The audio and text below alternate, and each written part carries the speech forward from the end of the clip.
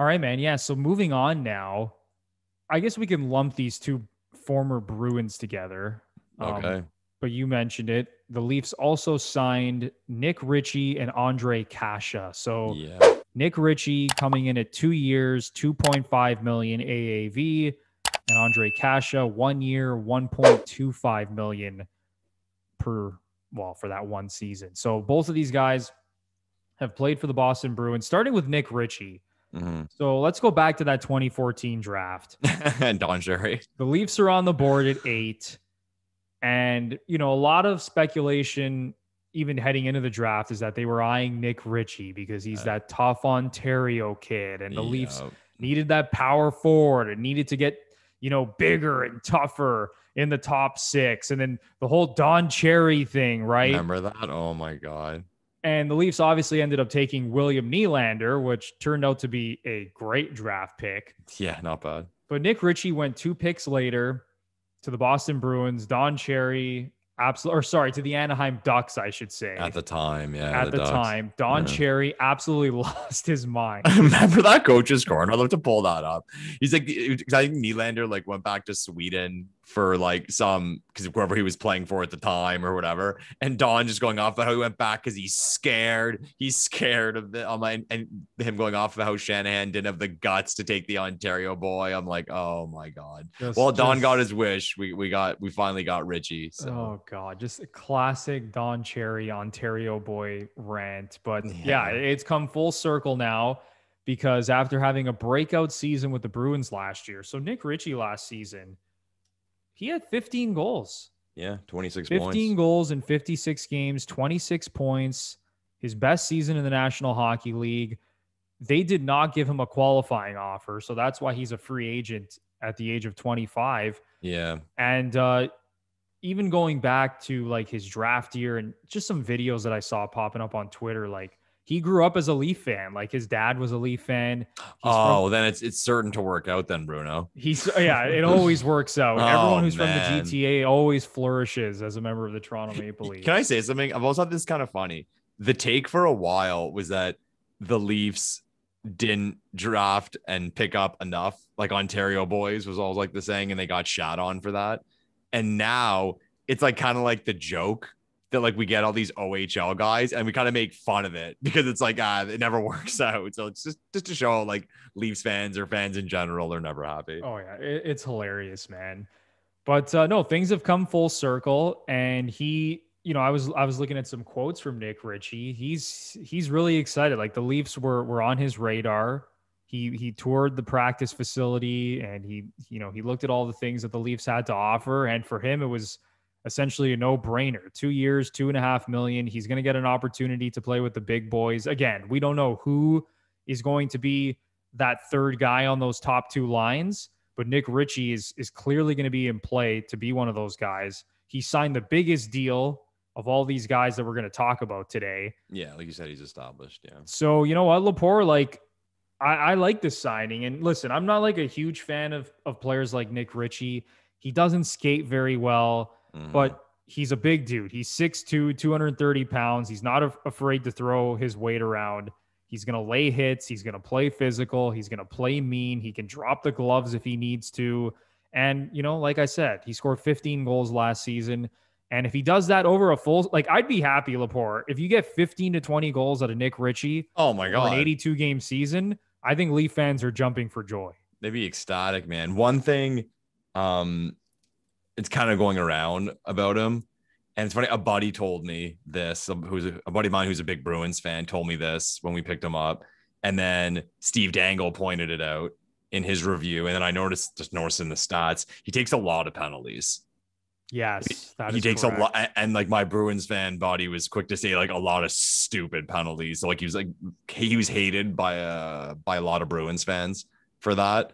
So just to throw some negativity at it, but hopefully he can clean that up because you're not going to be liked by too many fans in Toronto if you're taking a lot of bad penalties.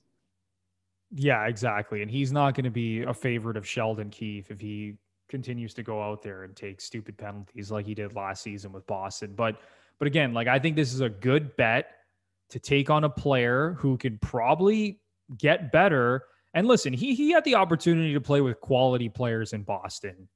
Yeah, You know, not bad. spending time on a line with David Krejci, and I'm sure he had exposure to their other star players as well.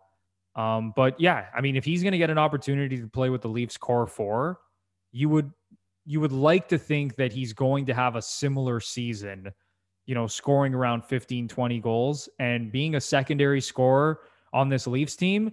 That's essentially all the Leafs are asking him to do. Yeah. Like, bring your physicality, chip in offensively. Like you said, Lepore, don't take stupid penalties. Just play your game, stay in your lane, and you're probably going to be successful on this team. Yeah, man.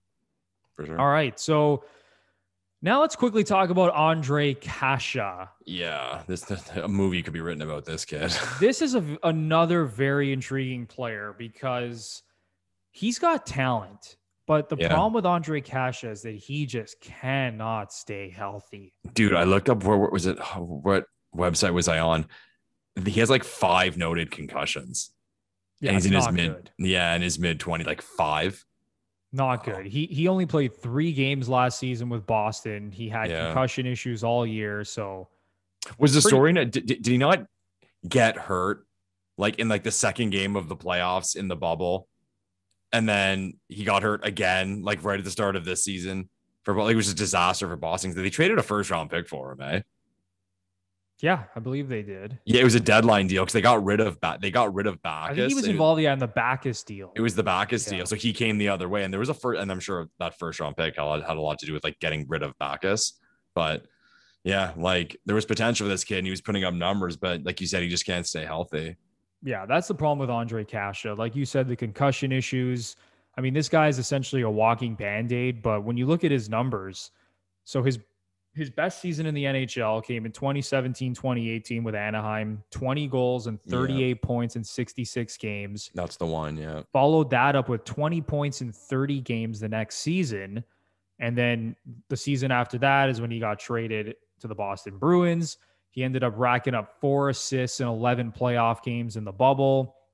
But again, another guy who the Leafs are gambling on. And believe me, Kyle Dubas and Sheldon Keefe in that front office, they're not stupid. They're coming into the season probably anticipating that this guy's going to be injured at some point. And that's why they only signed him to a 1-year deal. But if he actually stays healthy, and I'm not saying he has to play the full season, but if you get, 80% of games from this guy, like he's another guy that can score 20 goals, Lepore, if he's playing especially with the core 4. So again, I think this is it's super low risk. It has the potential to be a really quality signing on a 1-year deal. And that it's really as simple as that. I mean, I don't think there's that much else we can really say about this guy. Yeah. One thing that's very like hashtag Toronto Maple Leafs is that his Corsi numbers are like bananas good. Like the geeks love this guy. So, I mean, whether that played into it, I'm sure it played into it because we all know about Kyle Dubas and Sheldon Keefe. But yeah, I mean, he's a good player. He's a good player. It's a matter if he can stay healthy. And like Boston wasn't willing to do it anymore. And something someone pointed out too was here's this guy who dealt with everything he's dealt with as far as injuries go. And like, let's face it, like this probably is his last shot at getting a career in this league. He signed early. And I'm sure he just kind of wanted to get out of the way. And I read somewhere too, it kind of came on the Leaf side as well that like, let's get this kid in. He can be evaluated, get healthy, the facilities, all that stuff. And we've sort of like a long summer with him to see where he's at physically. So. Yeah. And I think the big draw for a lot of these guys who are signing these cheap contracts is that they probably know that they're going to have a very good opportunity to play with the core 4 and boost their numbers. Yeah. So like at the very least, like, I don't think all these players are coming in and being like, yes, I'm the final piece that's going to get the Leafs over the top and win them a Stanley Cup. Now, I'm sure most of them probably have that in the back of their heads, but I think a big draw is that, if I prove myself and I get an opportunity to play with John Tavares and William Nylander as the third guy on that line, and I have a 20-goal season, well, guess what? Cha-ching. Yeah. I've upped my value, right? And I think that's I think that definitely plays into the decision-making process. I don't think the sole reason that guys sign in certain places is to just win a Stanley Cup.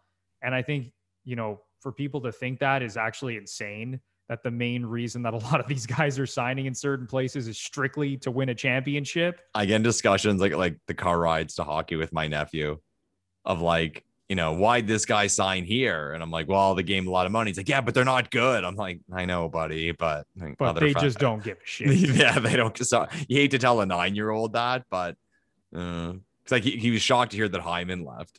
So go, why'd he leave to go to Edmonton? Like, we're better than them, are we? It's like, they give him a lot of money, pal. They gave him a lot of money. So you make the best of it. And that's just the reality of the situation. People don't like to bring it up a lot of the times. We all like to say, everyone plays to win a Stanley Cup. But man, I'm telling you right now, there's a lot of other factors involved. And especially when guys are UFAs and they see these big contracts that are being dished out to them. I mean, it's life-changing money.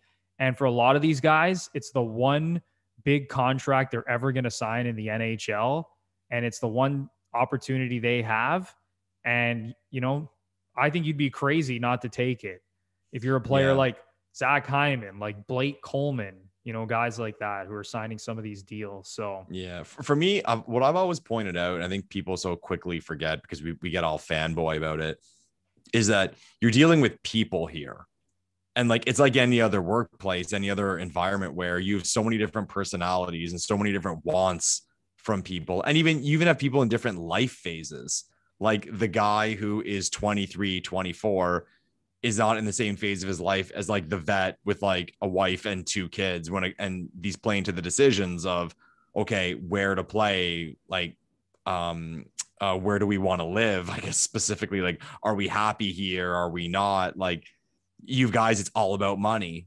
I mean, and I'm talking about hockey or any job, they'll leave their job for more money, where other guys, I'll take less money to be happy here. And just people try to like dissect it all the time. And at the end of the day, we don't know what's going on in these guys' lives and between their ears and like their family stuff and all the things that play into these decisions about where to play. So. No, you nailed it, Lepore. And guys are at different stages of their lives, and especially the guys that have families. Yeah. And, you got to think about your kids and where they're going to school and things like that and where they're going. You always hear that. They always point that out, like where the kids go to school. I think that's like an underrated thing. Like, again, let's face it, you're a millionaire. Your kids are probably going to some like prep school, something special. Like, do you want to pull them out of their prep school? Or if you do, you want to make sure there's an equivalent, like wherever you're going, like it's your family, man.